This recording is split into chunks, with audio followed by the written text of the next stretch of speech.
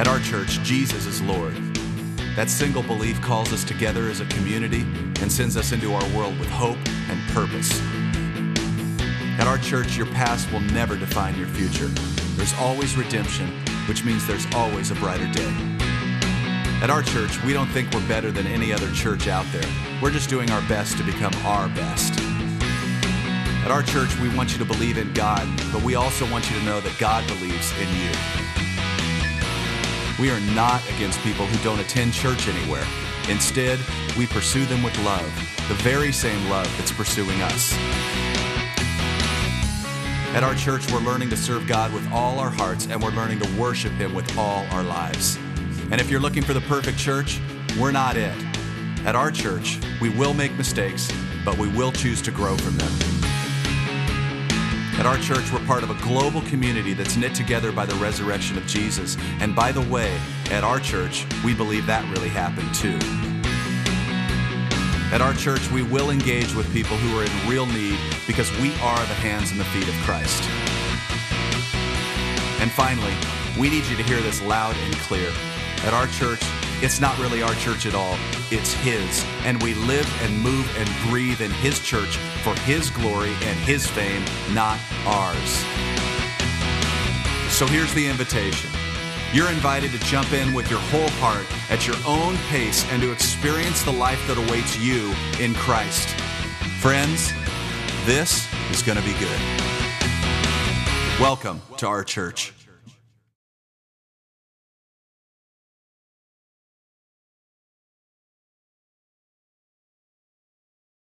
Isaiah 41, 1 through 14 says this: Be silent before me, you islands. Let the nations renew their strength.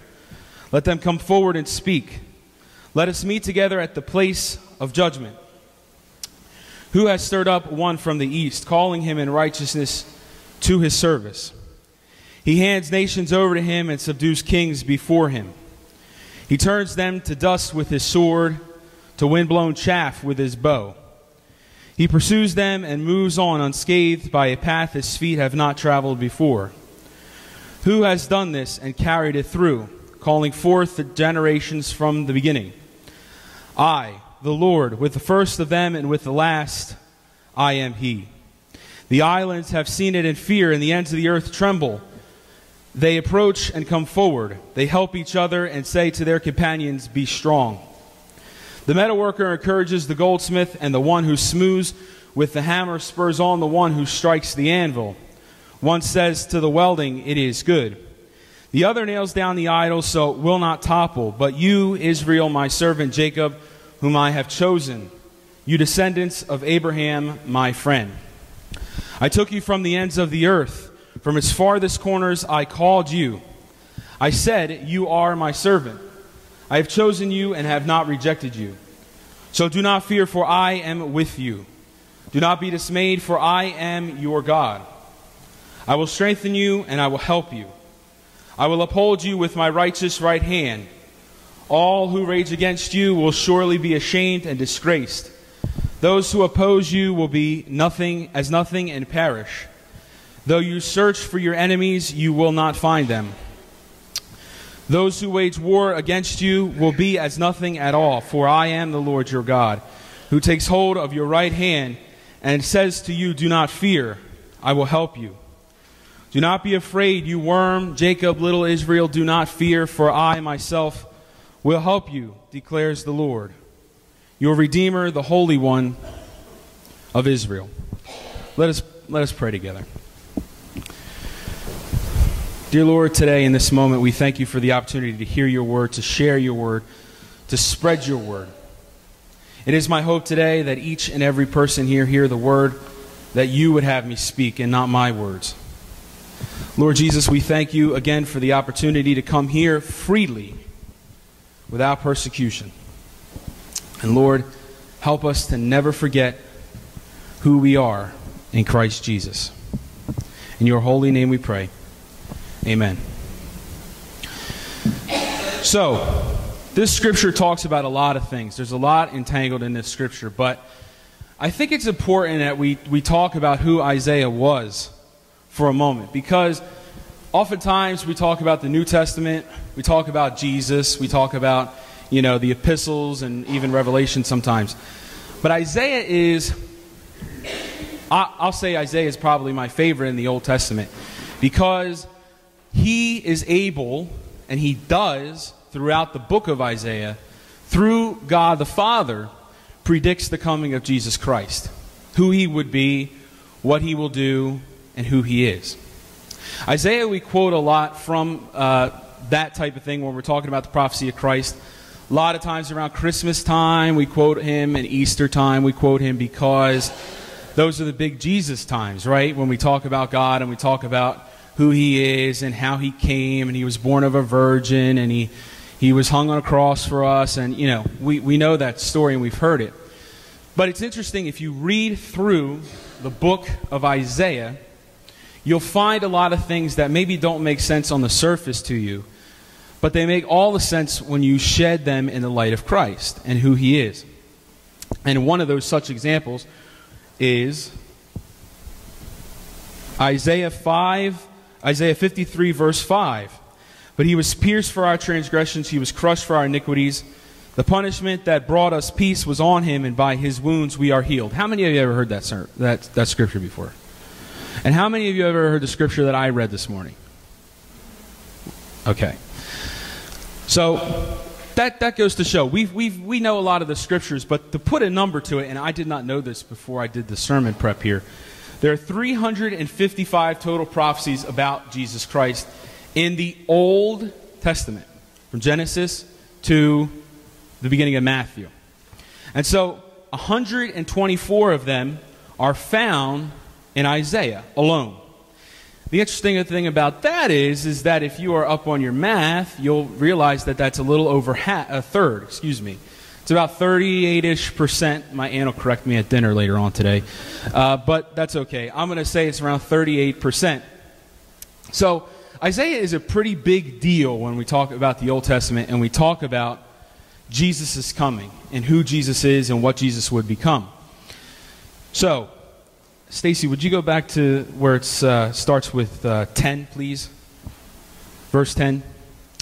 So I want to look at this. I want to look at verse 10 and 13 specifically today, because the whole chapter, or the whole scripture verses that we read today, that 14 verses or so there, talks about Israel. He's talking about Israel. He's very emphatic about Israel. We know that because he is the God of Abraham, Isaac, and Jacob. Jacob is mentioned here. So that is the God that we serve. That is the Jewish God.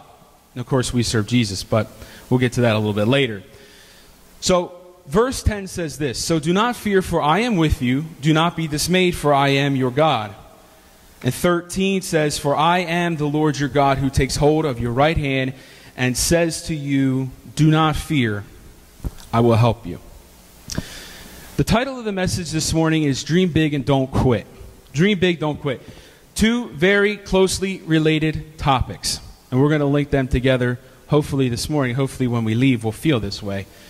But today, those two scriptures, those two verses that I just read, create a pinnacle and a cornerstone, if you will, for us to build this message. The first way that we as Christians can dream big, should dream big, and never give up is by remembering that God is with us. He's taking our right hand. He's walking with us. He's not giving up on us. And he's always seeing us through. I think that a lot of us, sometimes we forget that. Sometimes we forget just who the God that we serve is and how powerful he is. And how that when we get in some situations, we can always reach out to him. And I think that not only us here in our personal life, I'm sure that if we talked about our personal lives, we could find something.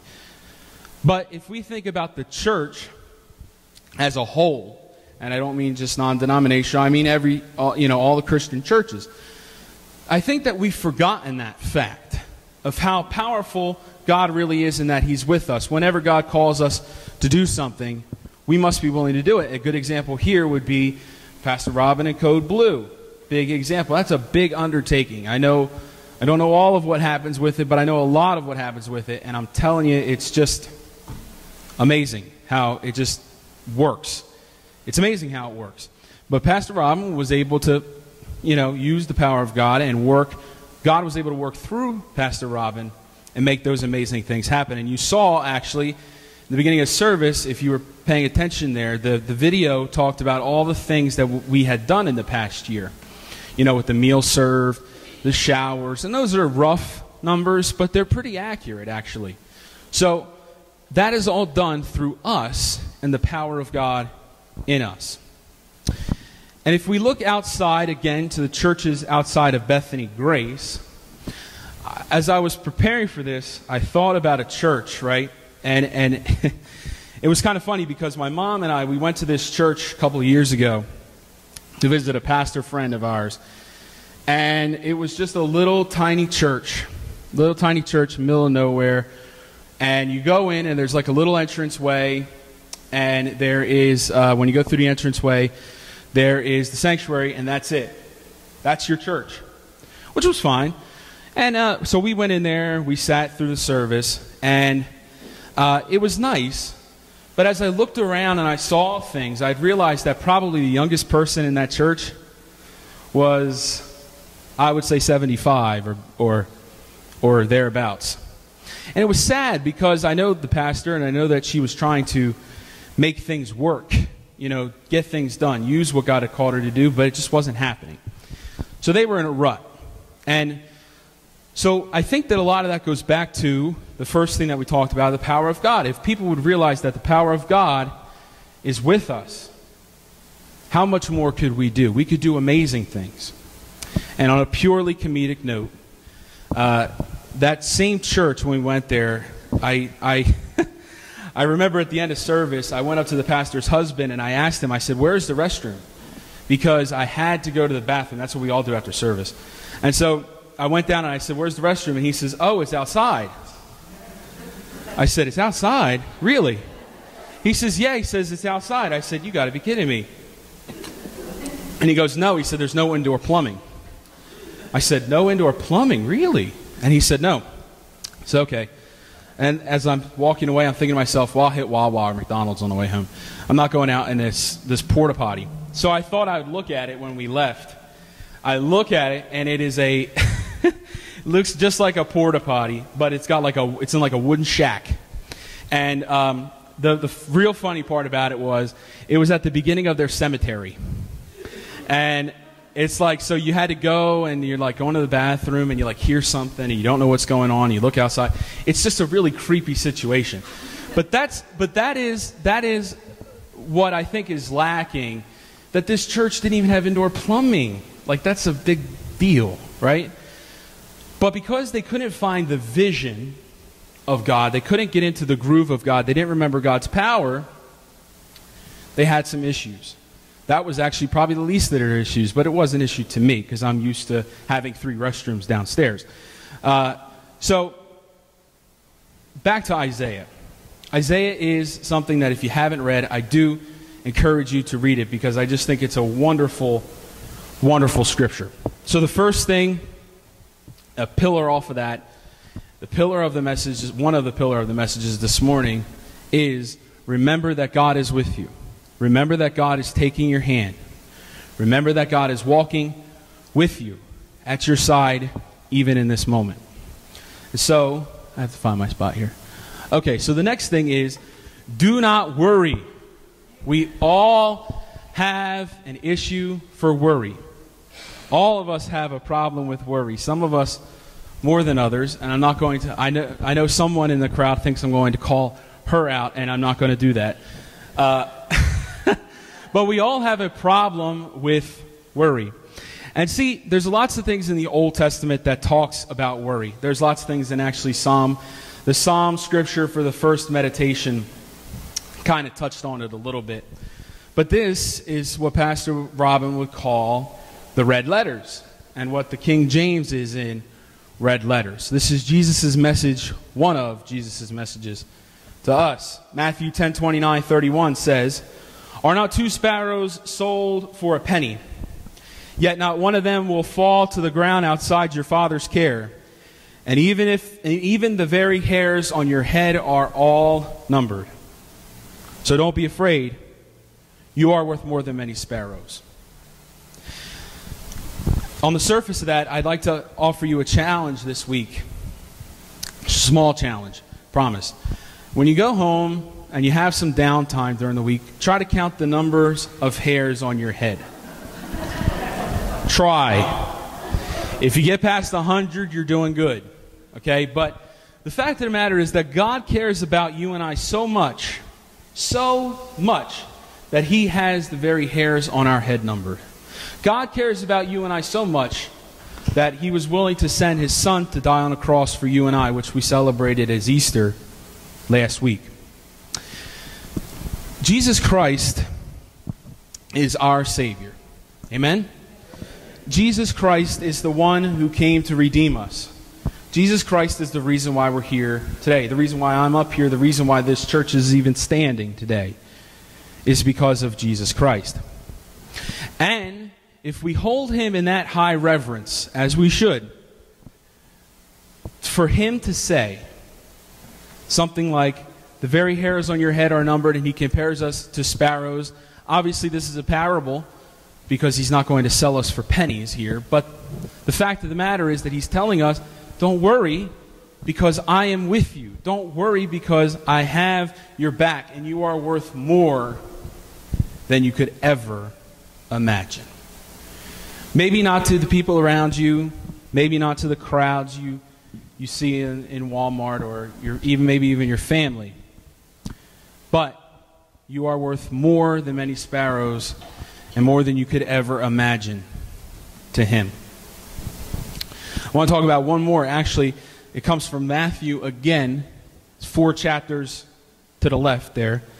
Matthew 6:25 through 27. It says this, again, Jesus talking. Therefore I tell you, do not worry about your life, what you will eat or drink, or about your body, what you will wear. Is not life more than food, and the body more than clothes? Look at the birds of the air. They do not sow or reap or store away in barns, and yet your heavenly Father feeds them. And are you not much more valuable than they? Can any one of you, by worrying, add a single hour to your life? I know the bottom part's chopped off there.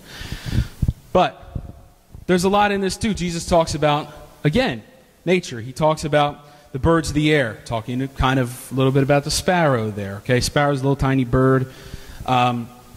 And Jesus wants to remind us that worrying is not only a problem to our spiritual lives and our mental state, it's also a problem to our physical lives. And what I find really interesting about this is that Jesus had no access to WebMD. He had no access to cardiologist, had no access to any of this, and yet He knew that it was bad for us. If you look, and go home, Google it, or whatever you do, go home and look on the internet about worry. You'll find that worry is a huge problem. Some people try to escape it through different means, pills and such like that, and other people try to receive help from the cross. And some people take their hand and let Jesus walk with them. And that is what you and I are here for today. See, we, as Christians, must never, ever forget who Jesus is. The 2 pillars there are, again, that God is with us, God will take our right hand, and do not worry. I thought about myself in this when I worried. And actually, there was something that came to my mind. And it was actually something that happened to me a couple of years ago. So I decided when I was 16 years old, I found the Lord, and I decided right then, that I wanted to be a minister. I knew it from the second, okay? So I didn't realize at the time how much effort that involved. I didn't realize how much schooling I'd have to go through. I didn't realize how much I had to learn. You know, when you first find Christ, you think, I'm good. Beam me up. You know, I'm ready to go. And that's sometimes what we think. but we know it's not that way.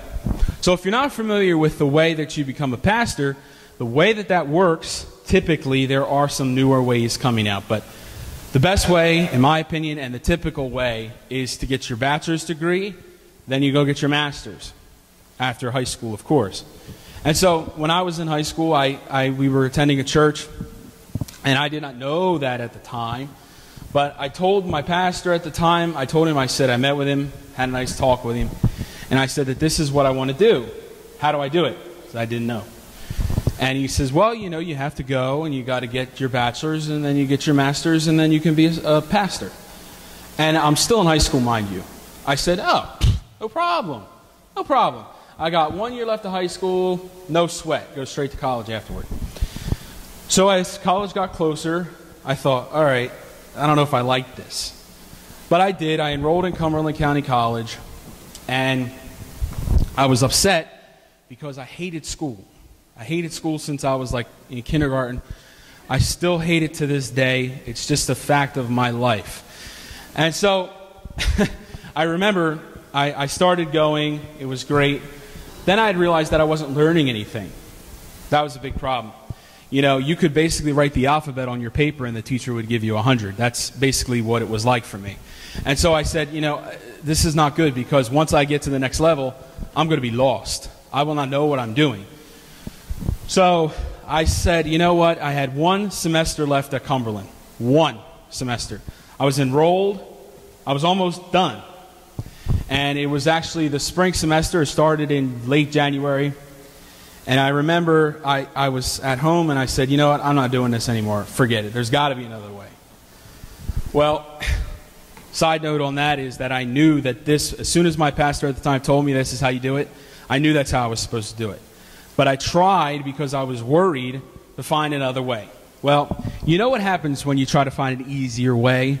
Usually it doesn't work out. That's what happened to me. I sat down with my pastor at the time, different from the previous pastor, and I talked to her and I said, I can't do this. I need another way. She said, okay, no problem. She said, well, there is a school offering from the denomination that I was a part of, and it's real simple. You just go every Saturday, 3 hours. It's real cheap, real easy going. And once you're done, 2 years, you become a pastor. But caveat is that it's only good for this denomination. It's not good anywhere else. And at the time, I was friendly with everybody. Everybody liked me. I said, no big deal, no problem. So I started. I dropped out of Cumberland totally, and I decided that this is what I was going to do. Started going. Everything was great. Then, lo and behold, I had 6 classes left. It must be something about the number 5 or 6. I don't know. But I had 5 or 6 classes left, and I had a huge falling out with the pastor, the district superintendent, which is the head honcho in charge of the whole district of that denomination, which wouldn't have been a big deal. The problem is at the end of the courses, he has to sign off and say, you're good to go. Well, that was not going to happen. So I decided that I had to go back. I didn't want to. I decided, but that's what I had to do. So I started attending here, talked to Pastor Robin. He said, go back, get it. You can go to Wilmington. You can do it online. You'll be fine. I said, okay, this sounds easier. So I did. I went back, started Wilmington, and I have 5 or 6 classes left, but I'm not making the same mistake this time. But nevertheless, that's what happens when we when we worry about things, when we don't remember who is in control, when we don't remember that God is with us. Even if God has told us this is what you are to do, this is how you do it. Just do it. Nancy Reagan up there. Yeah. Just do it, right?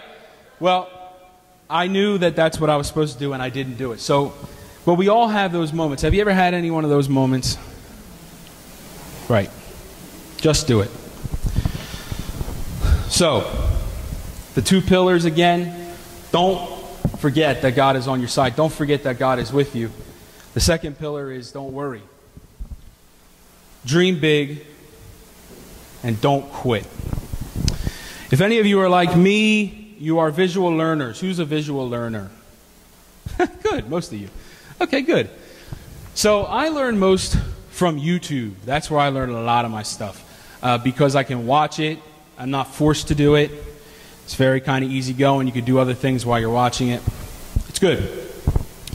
Well, as I was thinking about this message and as God placed this on my heart, I remembered a movie. It was called Facing the Giants. Have any of you ever seen that movie? Oh, okay. I'm surprised. Good. So Facing the Giants, for those of you who don't know, which is most of you, Facing the Giants is a football movie about, it's a Christian movie. It's about this mediocre, I think it's a high school team, maybe? Yeah, okay. High school team, and they are going to face the Giants, not the NFL Giants, the football Giants in the movie. And they don't think they can do it because they're kind of like Cumberland Regional. And so they're not quite sure they're going to be able to do it. And there's a main guy on the team, his name is Brock. Brock is kind of like us. So as you watch this clip, I want you to picture yourself as Brock, Jesus as the coach, and the man on Brock's back. I want you to picture something that you quit on, something that you regret, something that you carried in here today. Okay? Okay. Go ahead and roll, Stacy.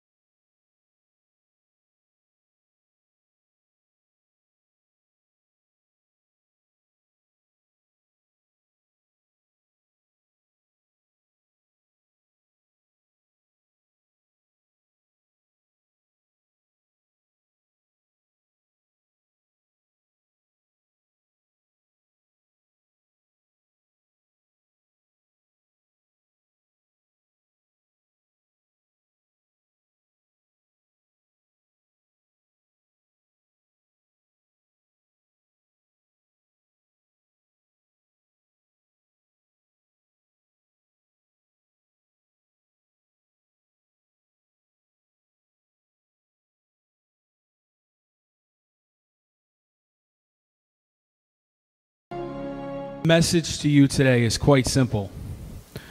No matter where you are in life, no matter where you come from, no matter where God has called you to go, no matter who He's put you with, no matter what church you're in, we thank you that you're here, but no matter what God has placed on your heart, no matter if you're on the 10-yard line, the 20-yard line, the 30-yard line, or in the opposite end zone, when God tells you to go, remember that He is with you and He is constantly saying, do not quit, do not give up, keep going. And that is the message to you this morning. As you leave these doors, may you never quit on the thing that God has put on your heart, the promise that God has given to only you as His creature. And may you always know, always, that He is with you, and there is no need to worry.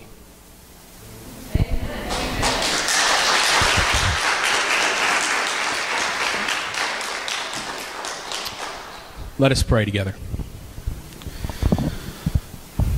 Dear Lord, as we come to this quiet moment, we thank you that even though we quit, even though we get to that 50-yard line and we say we don't have any more, we can't do it, we just want to quit, you are there telling us to keep going.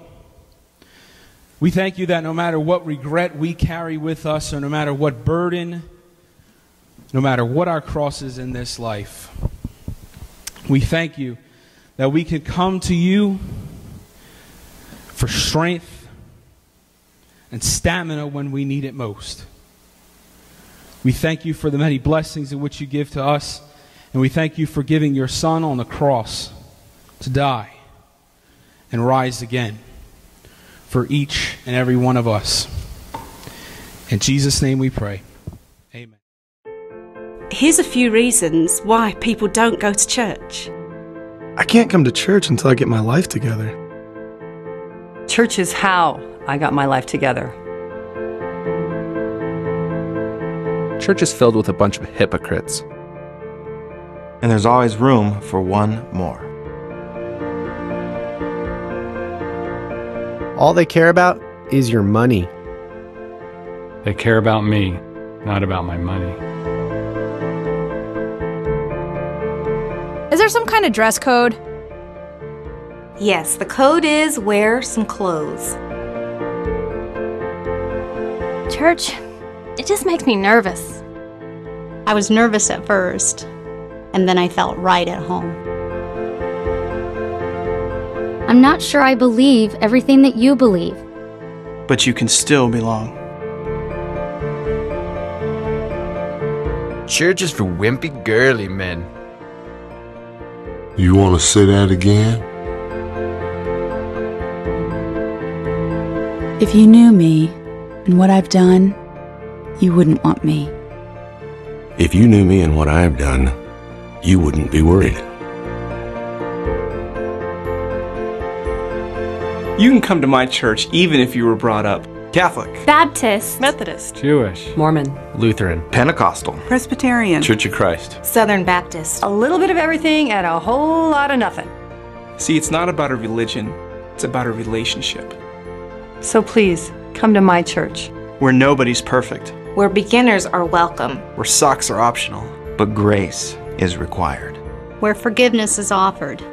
Where hope is alive. and where it's okay to not be okay. Really.